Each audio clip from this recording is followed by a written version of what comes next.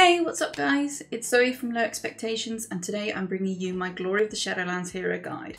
I'll be timestamping all the achievements in the description so you can easily find which one you want explained. These achievements need to be completed on Mythic difficulty minimum, but can be done in Keystones too if needs be. You can redo a dungeon if you're saved, you just need someone else's lockout, and you can also complete achievements on different characters to complete the meta achievement. However, you can't swap characters for different parts of the same achievement. We'll be going through achievements dungeon by dungeon. Once you've completed one, do listen to the next before charging onward, because trash may be involved in the following achievement. It's also worth noting you should always track your achievements so you can be sure they're completed before finishing the boss. They'll go from red to white. So after clearing up some potential confusions, let's grab 4 friends and get going. We're going to start with Mists of Tirna Scithe. Make sure before you start you have one member of the Night Fae Covenant. There are 3 achievements within Mists. We'll go through them in order. The first achievement is fairly easy. Hooked on Hydroponics requires you open the Thorny Gate before the first boss here and carry a seed through to the boss room and place it near the boss. Only players of the Night Fae Covenant can open the gate, but once the seed is moved they can leave, so if no one has a Night Fae ult, you can ask a friend to pop in and do this for you, then leave. Once you're ready, engage the boss and don't rush. You need to wait till Droman Ulfaran has cast Tears of the Forest on the egg multiple times. This should grow the seed till it hatches into an overgrown Hydra. Slay this Hydra, then kill the boss. The second achievement is easy too. Someone could trip on these, requires you find 6 items within the Mist Maze. Just kill Mistcaller and run back into the maze. The fog should be gone so you can easily run around and find these toys. This is what the toys look like, and here's a map of where you can find them. Pause this video here for ease. The last achievement in Mists is Hunger for Knowledge. You need to keep a mob alive from trash called Spinemaw Gorger.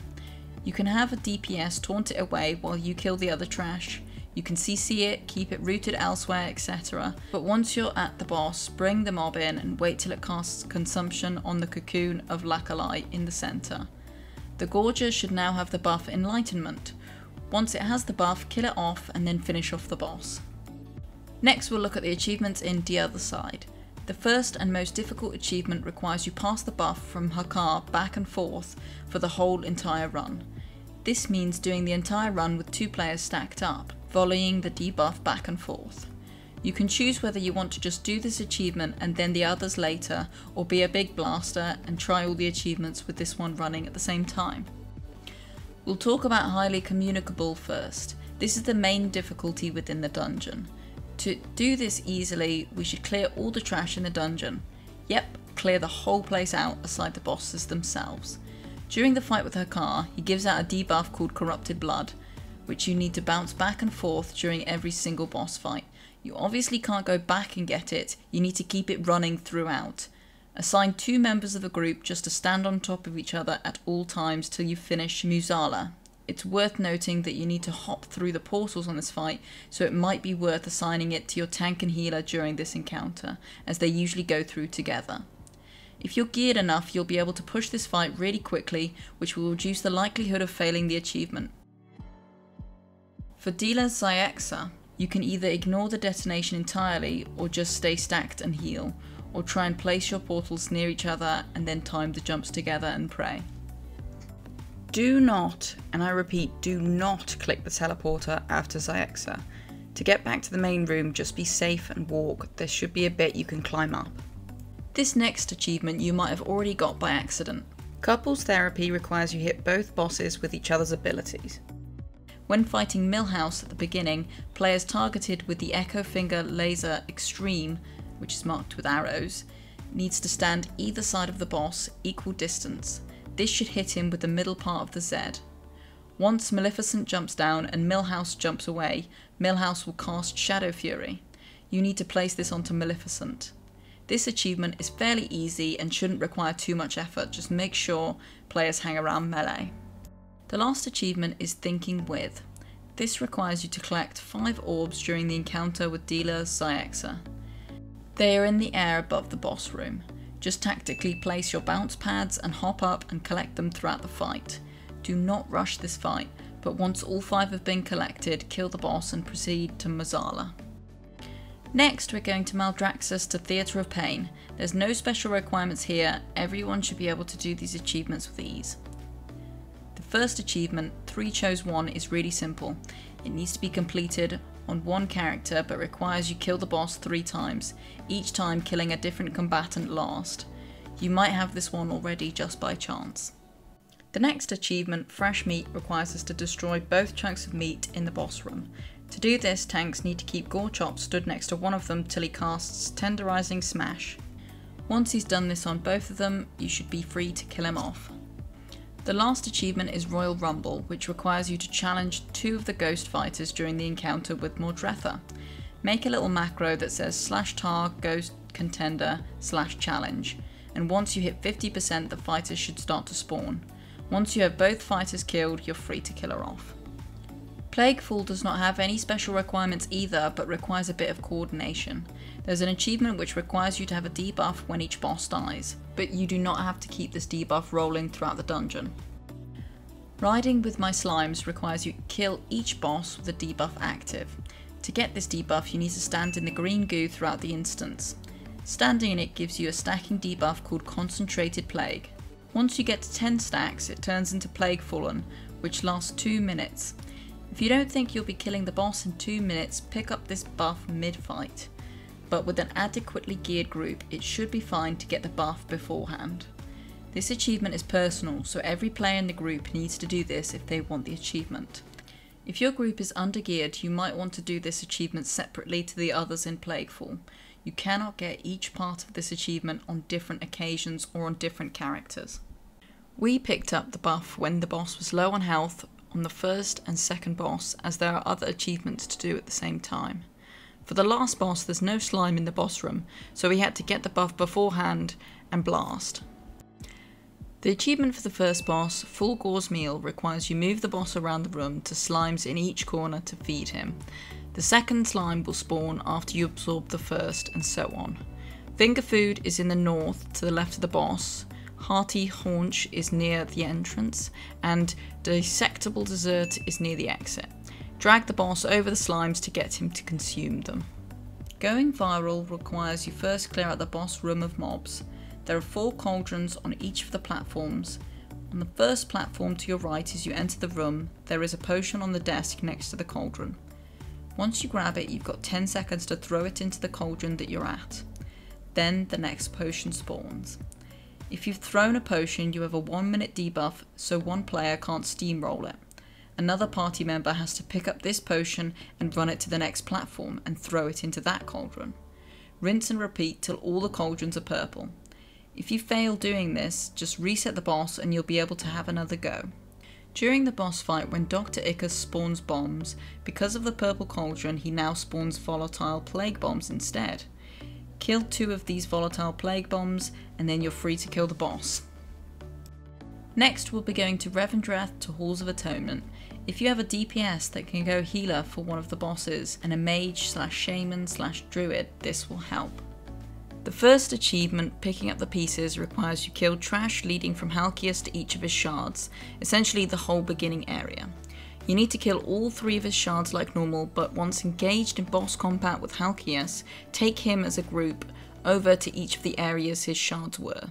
This achievement is fairly buggy, so as long as he's been to each platform, it should be good to kill him. The next achievement, Breaking Bad, can be a bit of a healing check. Having 2 healers for this achievement, or a really well-geared healer, will be a real advantage. Having a decurse will also come as an advantage here, so druids, mages, shamans. Echelon summons adds called Undying Stone Fiends, which when DPS down turn to stone. These are killed off when he casts Stone Shattering Leap on a player, which destroys all mobs turned to stone within the circle. What we need to do here is not kill them off till he's summoned more than 18 of them. Just before he casts the leap, he casts a curse which slows movement. If you can get a decurse on the player with a circle, he can easily move the circle out of the group until you have enough of them. Each time Echelon summons 6 of these guys, so we'll need to wait till he's cast at least 3 times, then throw a leap on them all when they're all petrified, and you should be good to kill the boss. Nobody puts Denathrius in a corner requires you bait the telekinetic toss into 3 corners within the boss room. First, mark up 3 corners you want to bait into. Then get the boss to 40% and stop DPS. Everyone stands on one of the markers so that he throws the statue where you're all standing. He can throw a statue that you've already put into a corner, so be patient and wait until the achievement turns white. After which, kill off Lord Chamberlain and you're done. Sanguine Depths potentially requires you have 2 tanks or 2 healers to deal with the first and second achievement, as they are really tricky. Residue Evil requires you clear all the trash in the surrounding area around Executor Tarvold and mark up the prison cells. In these prison cells are forlorn captives. What you need to do is kill the ad spawned during the encounter called Fleeting Manifestation when it's at 80% energy or above. This will make it drop a huge floor pool.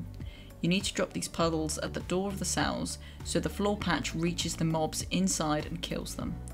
If the DPS is at max range, they shouldn't take any damage from the ads. Once the captives are all killed by the floor puddles, you can kill the boss.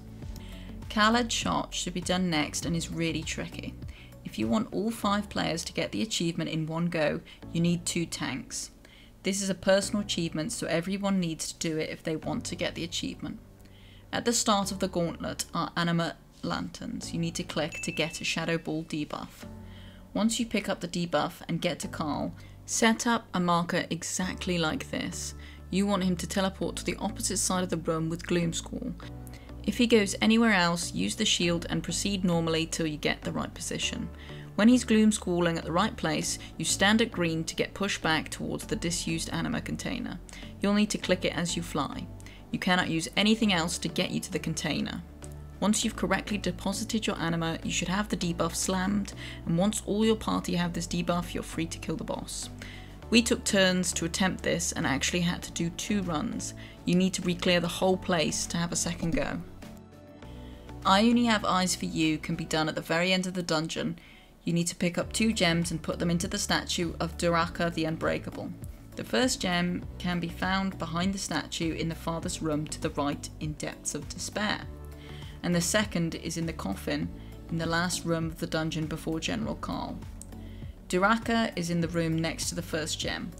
Once you put them into the statue, he should spawn, just kill him off and voila. Now we're going to head to Bastion. We're going to look at Necrotic Wake first. The achievements in here are pretty easy, so you should breeze through these. The first achievement, Bountiful Harvest, involves the second boss, Armath. Once you're at Armath, just click the Grizzly Curio in the corner to summon the Grizzly Colossus. Just before you kill it, pull Armath and make sure Armath is tanked on top of his corpse.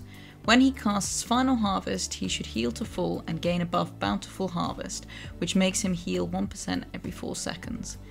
You can use a Javelin to kill him off if you struggle with DPS.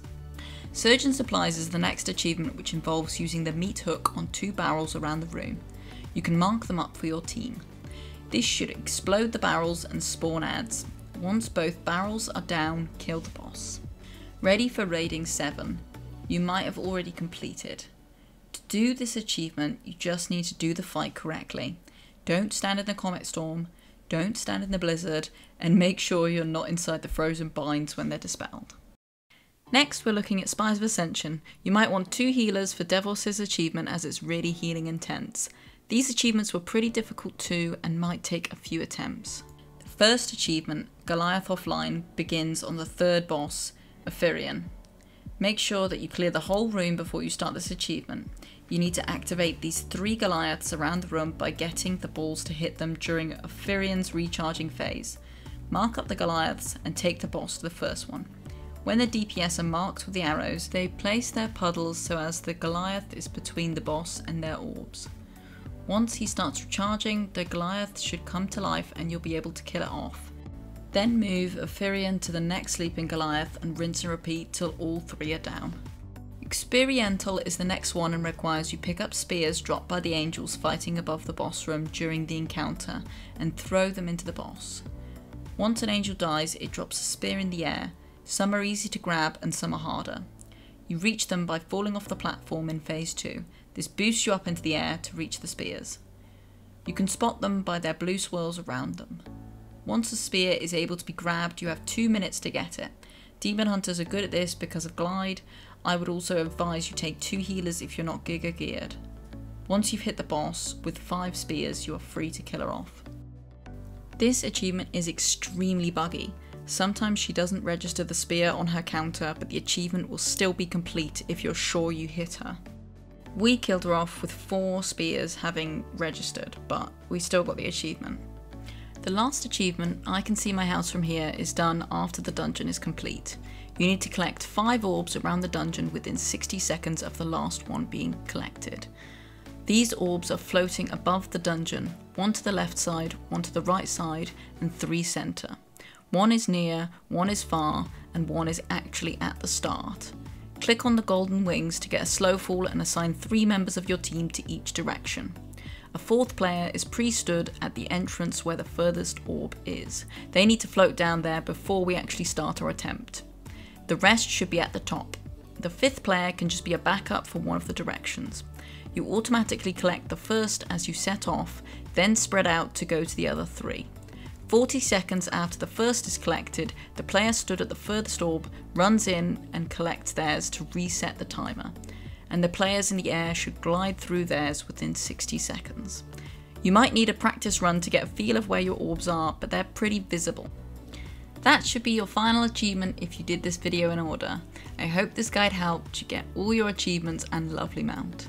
I made this video so that all confusions I had along the way were addressed. I know a few guides had gaps in which made things harder for me. I wanted it to be as resourceful as possible so you could smoothly run through the achievements without any external help. This video was a hefty one and it took a while, but I hope you guys enjoyed it. I certainly had fun making it. If you did like it, be sure to leave a like. Feedback is always welcome. I read all your comments. I'll be making more guides and weekly news videos. If you're not subscribed already, please subscribe, it really helps me out. I stream over at 411 Games if you want to chat. Take care everyone and thank you so much. Bye!